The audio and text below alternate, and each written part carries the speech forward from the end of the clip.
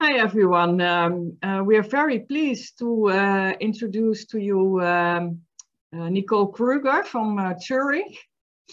She has had an interesting library career and also a philosophical career. She was a bit of an OER skeptical, but now she turned out to be an OER enthusiastic. And well, let's hear it from herself. Thank you so much, Monique, and also to Paula for the invitation to speak here today. I'm very happy to share my experience in libraries with promoting OER. I will share my screen firstly. And please let me know if you see it in full screen. Do you? Right, yeah. Great. So I want to show three measures in particular, which we use at ZHAW, Zurich University of Applied Sciences, to promote OER. And this is building up an OER community among university teachers at our university. Then organizing an OER project with students, so we can get them in touch with OER really early on in their career before they get into practices in teaching or in companies where communication or teaching cultures are already in place.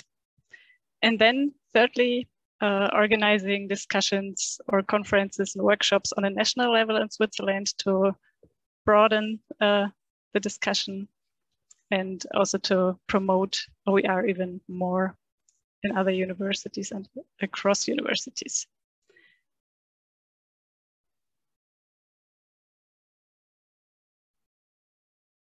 But firstly, about the setting of our OER team.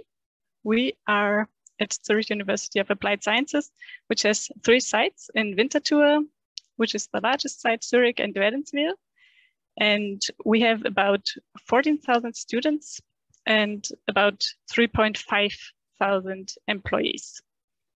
And we, with our OER team, we are 4 people. Only lately, since August 2020, the team grew, and before it was 1 person, now we are 4. And we really grew in manpower and woman power, so we can really organize some projects. We are situated at the university library. We were new at the university in 2020, so we didn't have any connections to the departments, to the teachers there, to e-learning centers, etc. But what we could build upon was an existing OER policy, which was then already in place. It was mainly pursued by the head of the university library, but then written and worked out together with the Commission for Education and the Rectorate. And this OER policy states that it expects from members of staff, especially from teachers of the university, to publish their learning materials, their teaching materials under CC BY or CC BY SA license. Still, we had this policy, but we didn't have our own network. We didn't have measures then, firstly, to put this policy into place. So this was our first attempt when our team was growing to reach out to the departments. And we contacted the e-learning centers, MOOC teams, video teams. And through them, we got invitations to lunch lectures, coffee lectures, or other formats in the department to introduce OER and what it is, not really to teach at first, but only to talk about what are the benefits of OER, what is the connection between copyright, OER, and the Creative Commons. So to just spread the word and get out the idea of OER was our first step. We got a lot of attention and it was really great, and we got positive feedback, not only on OER, but also that we established ourselves, our team, as copyright librarians and a team where teachers could address the copyright questions. So I think this might have been some part of the success, if I want to call it like this, but to also promote our team under the frame of copyright questions and issues, and that this is closely connected to OER. So we built up know-how in the library team, in this OER team, on copyright, Creative Commons, and also on publication of OER, and offered classes. Through this topic of copyright, we were also allowed to publish a course on copyright, Creative Commons, and OER in the central Moodle course on digital learning for the university. So we could sneak into this Moodle course, which was visited by all teachers that in Corona times needed to learn more about digital teaching and digital skills in education. And through this door, we could inform them about OER and the Creative Commons. But when we had this network, and we really also, I said, we had good feedback on the idea of OER. Everyone seemed to be very open and positive.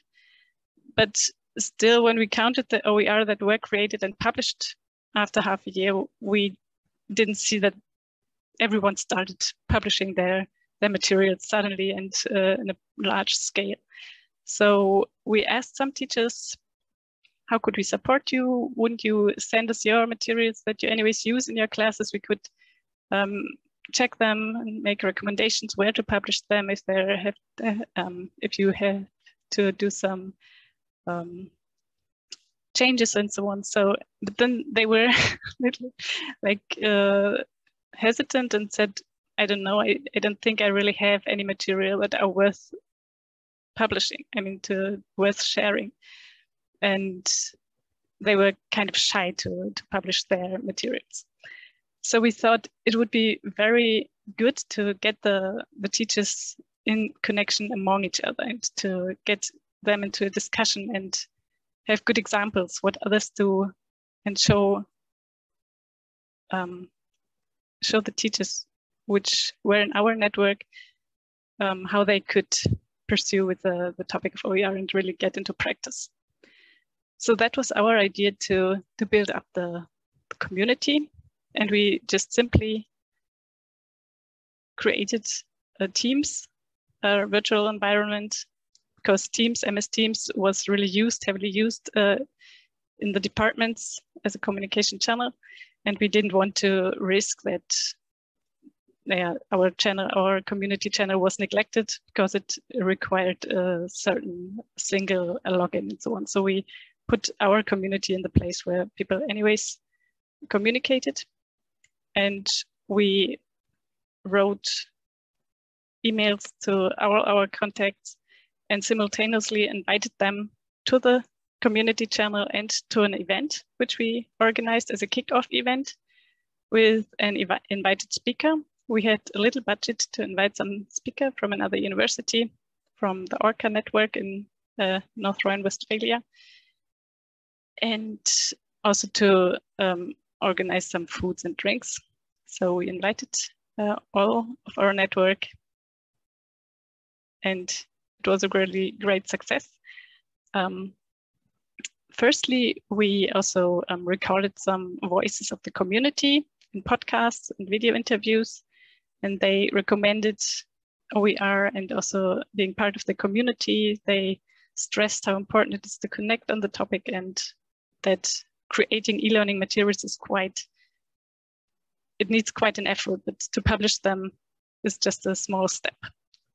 This was what one of our colleagues emphasized. I'm not so sure if this is true, but he was very positive about OER and really promoted this. And these are really important.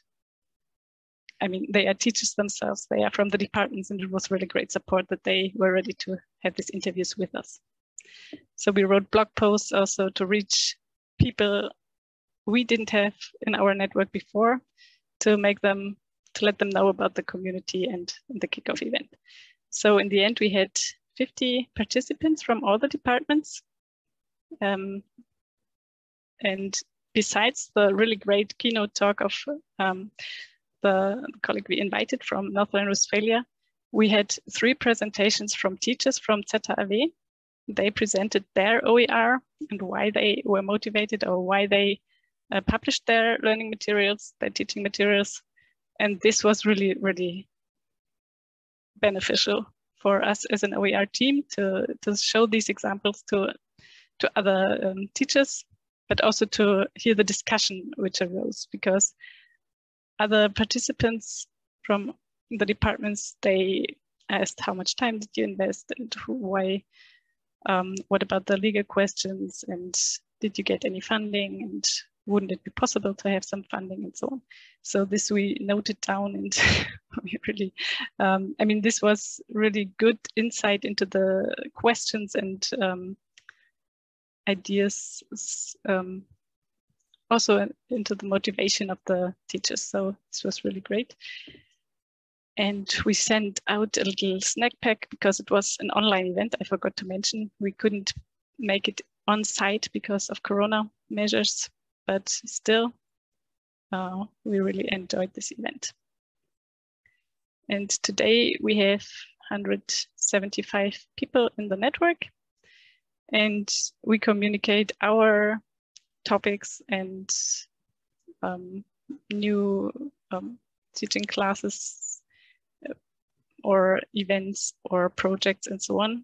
But they also share their OER, which they create. They just publish it there and get feedback and comments from their colleagues. So this is really, really nice. We have to keep the conversation going. I mean, this is something we have to do. It's not working all by itself. We sometimes push people that we know they published something. We ask them, won't you share this in the community as well? And also we keep we organize that at least 2 posts per month should be published in the news section of the community, so that other people can react there. The community also supported us very strongly with another project, which is the second topic I want to mention here. This is our OER project with students. This was from December 21 to May 22. We had a competition on OER among students, and we raised project funding from the Sustainable Impact Program at ZHAW. And like this, we could also strengthen the connection between OER and sustainability. I think it's very important to not promote or to regard OER as measure or as aim in itself, but through OER, we can reach certain aims like open education, new didactical formats, sustainability also, and lifelong learning. We can support certain aims that are very important for the society. And I think it's very important to stress this connection. So by applying for this funding in the Sustainable Impact Program, we could do this. There is especially a connection among OER and the SDG 4, the Sustainable Development Goal 4, which is aiming at ensuring inclusive and equitable quality education and wants to promote lifelong learning opportunities for all. So there's a very clear connection to OER. But with our project, we wanted to stress that OER can even have a stronger connection to all 17 SDG by publishing materials on the SDG. We can make them more visible, showcase problems or emphasize problems or even solutions related to the SDG, and make them a stronger part of the curricula or teaching scenarios. So we invited all the students at ZHAW of all the 8 departments to produce their own material, be it presentation, a paper, poster, video, podcast, images, whatever, they should produce something that was related to at least one of the SDG.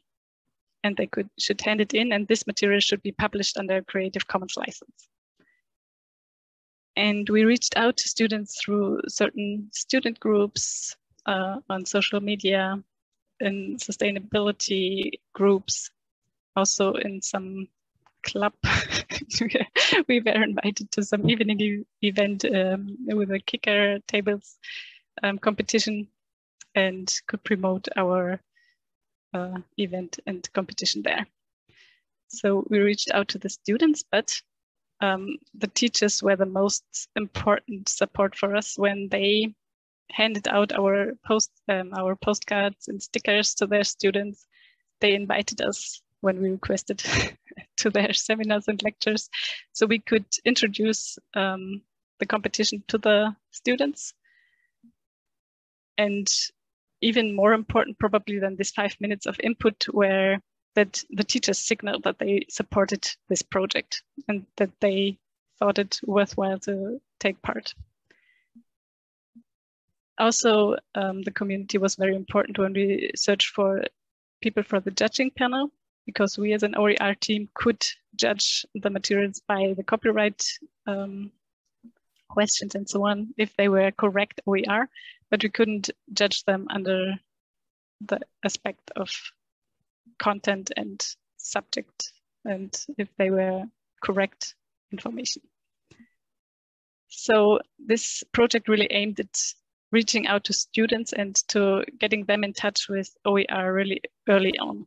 And it was great to have this experience to see how students work with materials, what they know about copyright, what attitude they have to sharing and Creative Commons.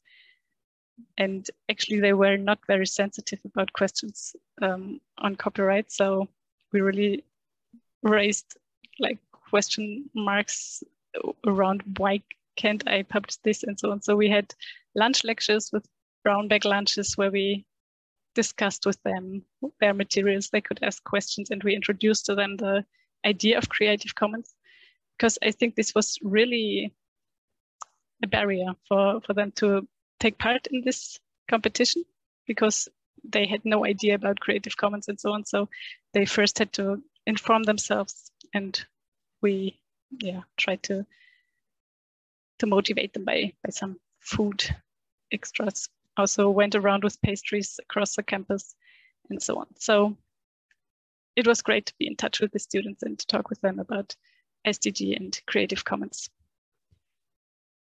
And in the end, we had 20 handed in materials, of which 4 were nominated for the prizes. They were really great materials: a video, a podcast, a poster, and paper. Really rich materials and really worth publishing. And they really, I'm very happy that they won something and gained something for their work. We could publish 10 materials out of 20 on Zenodo. All the others had issues with persons displayed or copyright issues, or even something regarding the content, when the judging panel from the department said, I wouldn't publish this. It needs some more work. But altogether 10 OER were created and put out on the web for being shared. Here are some impressions of our ceremony, the awards ceremony, and we also had a roundtable discussion among the students, some of the students and some of the teachers of our community about creating materials during seminars and putting them out on the web. What would be the issues on that? Would it be too much workload? Would the students wish such form of exams by creating materials that they are judged and they get their certificates for the seminar and so on? So this was really great insights, and also, again, great support by our community members. Last point, I have 5 more minutes. I want to show just some quick insights into how we also go on the national level and try to push the topic of OER even broader beyond the ZHAW, because we know that many universities, they don't have OER teams with such a strong number. Often OER teams in Switzerland are connected to e-learning centers, and the topic is, or sometimes also at the university library, but they don't have this strong number of people. So we really try to support the topic of OER also on a Swiss-wide level. And we are involved in a project, Swiss Universities project on digital skills. This is the umbrella of this funding line. And our project module is dealing with creating and animating an OER community. So we had a conference in 21, this was last year, and we really had great speakers like Lorna Campbell from University of Edinburgh and Open Ed. She's really well-renowned and very great person. And also Cable Green from Creative Commons. We asked them to speak at the National Conference of Switzerland on OER. It was a rather small event because Switzerland is not so huge and the topic of OER is not that present here. I hope they weren't very disappointed, but we were very, very happy that they talked and made workshops in the conference. Also, Alistair Creelman with a whole team of 4 people organizing a workshop within the conference on, and he's from Open Network Learning, and yeah, we were really content with the panel here. This year, we will have a creator workshop for teachers from all over Switzerland. 8 weeks workshop where first we meet in Zurich to connect and meet and network, and then everyone creates his or her OER and is connected rather through online meetings. But yeah, this is just about to happen in October. And we also included in another course, which has 10 topics over 10 weeks. And we cover the topic of OER there.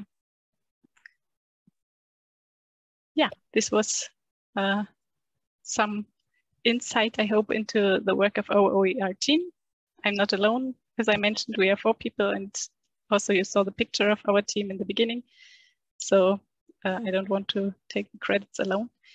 And now I would be happy to answer your questions.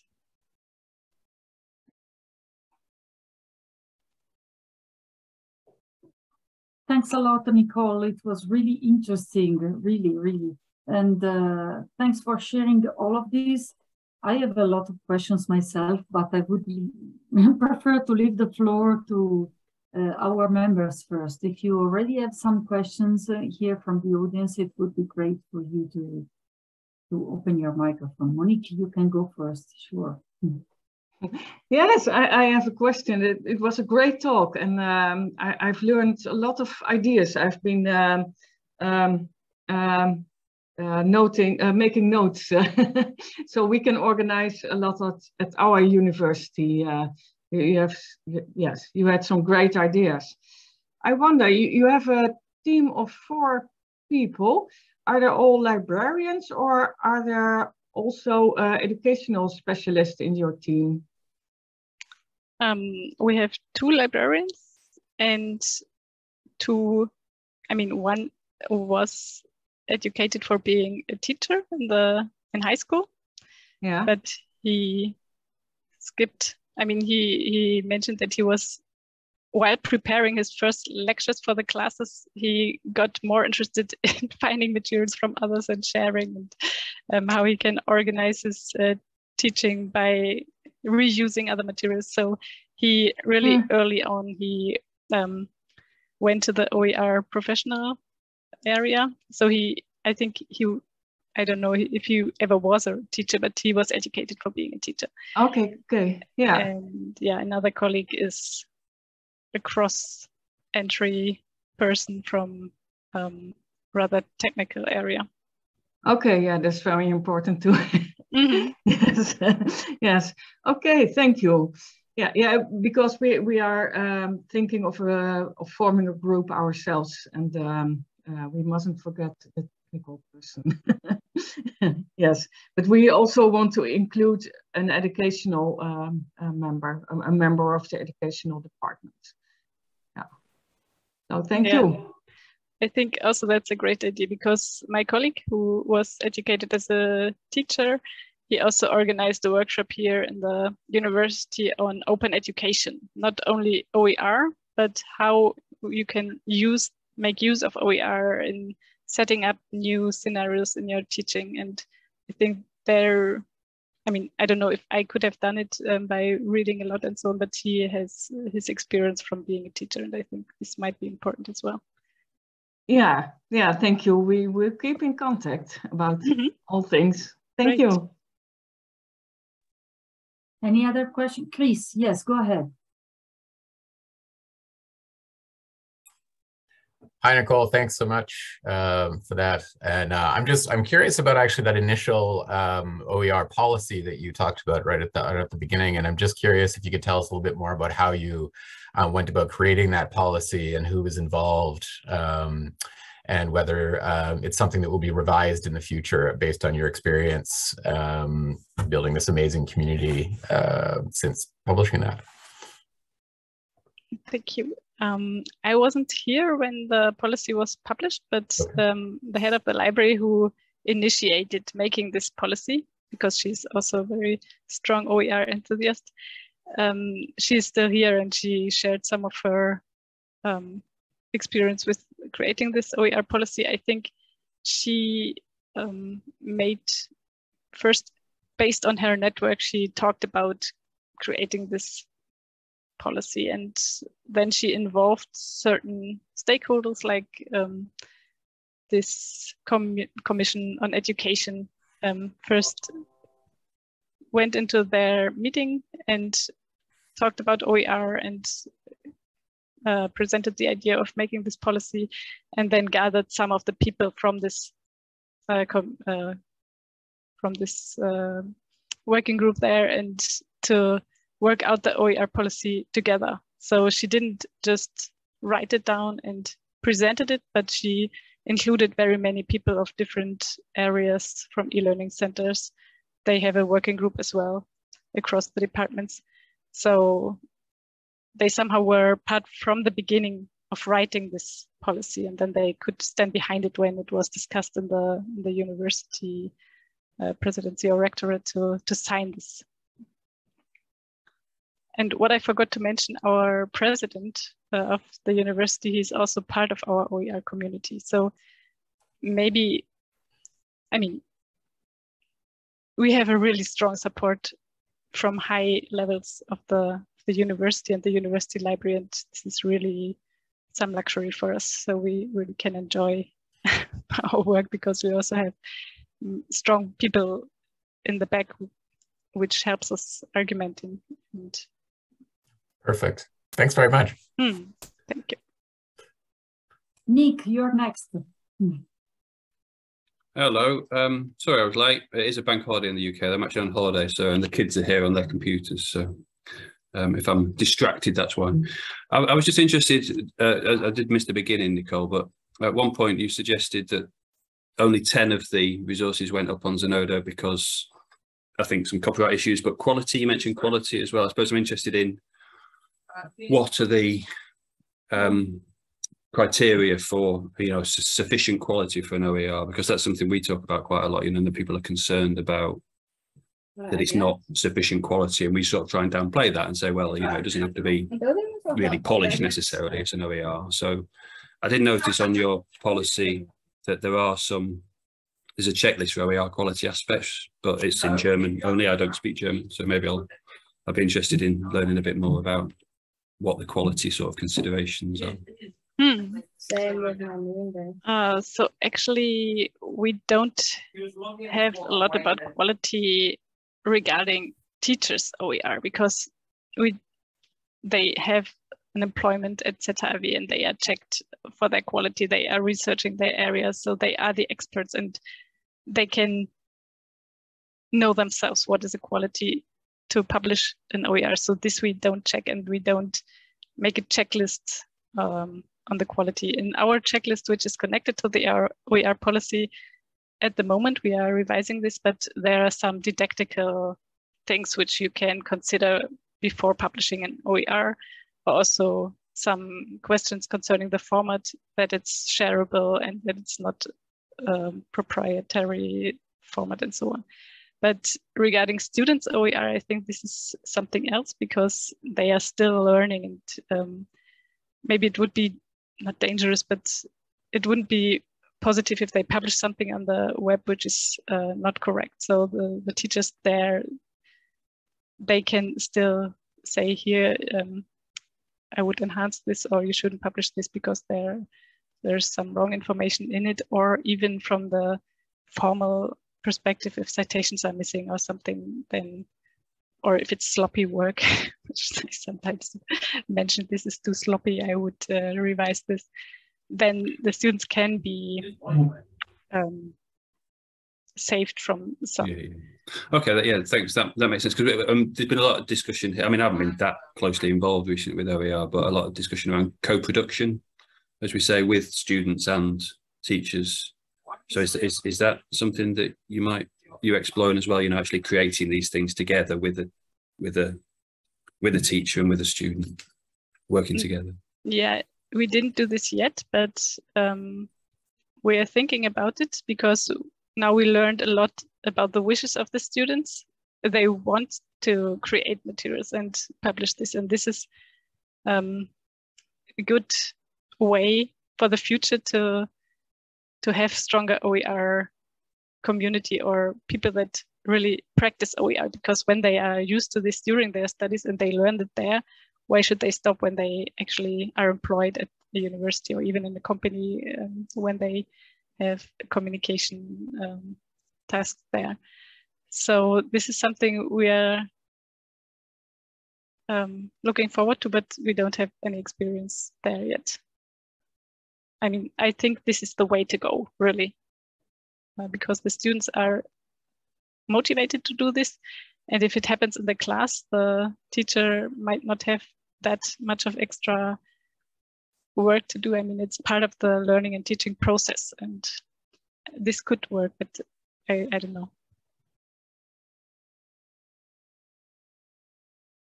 Any other question from the audience? Otherwise, I would ask mine. Well, first of all, thank you for your questions, because I shared them and my list is shorter now. The first one that I would like to ask you, Nicole, is related to the language. So was there any requirement, because you already answered about the format, and I also think that it's not easy to ask teachers or students to work with a specific format for every kind of content. So well done again, because this is something that I think we should always focus on, and it's not easy. We learned also in our ENOEL community that is not always doable. So thank you for keeping an eye on the format. But about the language, did you ask any specific, was there any requirement about the language, or anyone was free to publish in German or English or French? I don't know. In this student competition, we asked for materials in German or English explicitly because we needed to be able to check that. And even if we are in Switzerland, we are not that savvy in French or Italian, unfortunately, here in Zurich area. So yeah, this was mentioned that English or German would be possible. I mean, if they wanted to, we always invited, if they, I mean, we gave them formats which were accepted because we also needed to be able to open them and check them. And also the languages, we asked them, if you need other formats, if you need other languages, please contact us. So then I could have checked, but it was, all the entries were made in German and English. Thank you for that. And yeah, and we really had English entries, so this was good that we opened up in that way, not only for the for our like mother tongues. Yes. Another thing that I wanted to quickly comment on, if there are no other raised hands so far, is related to teachers who are shy at the beginning And in your case, I mean, I see, I've been listening to your experience and your the experience in your university as a very good example of how things can work when you have stakeholders committed. You talked about the Commission of Education and the President, which is very helpful, of course, but it's not enough. And I think that all the galaxy of opportunities that you were able to build in order to promote OER was really helpful to make teachers and students feel comfortable in sharing. But I understand that it's a slow process also in your case. So I can only imagine the other people here in the room where they are in a context where commitment from the high level is not as large as it is in your case. And I wanted to thank you also for highlighting that it is important to use OER as something that can work better. Like OER are a mean, not a goal in themselves. You talked about sharing content through OER. And I think that this is very, very important, most of all for the SDGs. I wanted to ask you one last thing related to the OER Creator Workshop series, because this is very interesting, and I think that this can be very helpful also for our community. Maybe a couple of questions. First of all, if it is possible for you to share more about it, because it's a good practice, maybe that other members can adapt to their own context. If you have something ready in English, which doesn't ask you more than the work that you already did. But the question is, which is the effort in, let's say, a range of hours for participants? Because this is key for them to be involved and to go from the beginning till the very end of the process, I think. Yeah, that's, we didn't calculate this in detail, but the first workshop will be in Zurich, so they have to travel to Zurich first and then be part of a whole day workshop, which is really a lot. But we don't only include the OER part. I mean, this is the most important, but also accessibility will be one option to deal with this, to make your materials accessible for people with vision or hearing disease, or not disease, impairments. So they have various options. We also have an e-learning expert from ETH Zurich. So maybe it is attractive for people that anyways deal with making their materials fit for an e-learning scenario. But Creative Commons and OER will be the main focus. And we invite them for lunch and have a social event again and so on. So maybe we hope it's very attractive for them, but there they have a full day to invest into this workshop. The next weeks will be working on their own OER. So they work on their materials as they might anyways have done, but we support them and have meetings on a voluntary basis so they can get in touch with us and communicate, network, or just ask their questions. In the middle, we have one online meeting with the experts where there are breakout rooms with certain topics and they can again learn more, ask more questions. And in the end, we will have a half-day workshop where we publish the materials together and like celebrate leaving out and letting the OER free for everyone to reuse. And then again, we'll have a nice lunch or something. So it's quite a lot of investment, but for people that anyways wanted to make some material and want to learn more either about, from e-learning experts, video experts, accessibility experts, or OER experts, it's a chance to make this in a compact format and not to learn everything by themselves and look up things on the web and so on. So we hope to attract some users and some course participants. Well, that's wonderful. And it's also interesting from the networking perspective, because you can learn from other participants. And after the end of the workshop, you know who to ask questions. So well done again. Thank you for sharing this. Monique, you have your hands raised. Go ahead. You are still muted, sorry. I have one remark and one question. Remark. I like it to work with students in OER. That's also an example of open pedagogy. And so you're connecting the open educational resources with open pedagogy. That's what I like. And the second question, what software do you use for your e-learning materials? Is it also open source software or? Right now, we don't have a repository for publishing or creating OER. We are still dealing with questions around this. I mean, this is also a work in process, but we don't have, I mean, we don't suggest any software for creating videos. I mean, we only suggest which formats they should have, or yeah. We also have some departments which are in life sciences or the School of Engineering, which do a lot with Markdown and Jupyter notebooks and GitHub and so on. So there we would maybe get people in touch if they have questions on publishing on these platforms. We would connect the teachers because there we don't have that much experience ourselves. Okay. But regarding videos or like podcasts or other materials, we don't have a software to create this with. Okay, but do you have a knowledge clip studio or something? No. No, you don't. It would be interesting to hear more about this. What is this? Okay, yeah.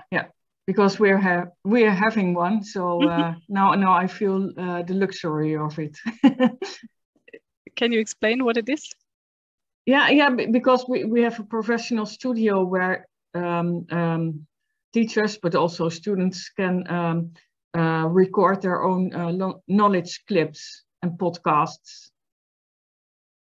So, but I assumed it was on every university, but it is not, as I understand. We have some video studios at the departments, but yeah, this is not in our realm, like not in the OER sovereignty or something. they deal with stuff at the departments and the e-learning centers probably, but I'm not sure that each department has this. So it's really good for you to have this in a central space where everyone can use this, also the students. Yeah. Great. So thank you. Yeah. We should make use of this. Yeah. Thank you. Any other question for Nicole?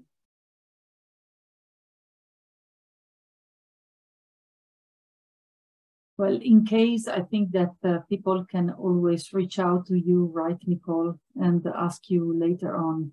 Absolutely. Would you be willing to share your presentation, adding a link to the meeting notes so that we can have it also for participants? And if you are happy to share it more broadly, I can add the link to it to the YouTube recordings of your webinar when it will be ready. Okay. Great. Thanks again. Thanks again very much for sharing your experience with us. And thank you all for the questions. And thank you, Monique, for taking care of this series so well of our Under the Spotlight webinars. Okay. Yes. I think the next one will be Chris. Exactly. Are you aware of it, Chris? I am. Yes. Yeah. Thank you. No, I'm looking forward to it. Thanks very much for inviting me, and I'm looking forward to it. Yeah. Thank you.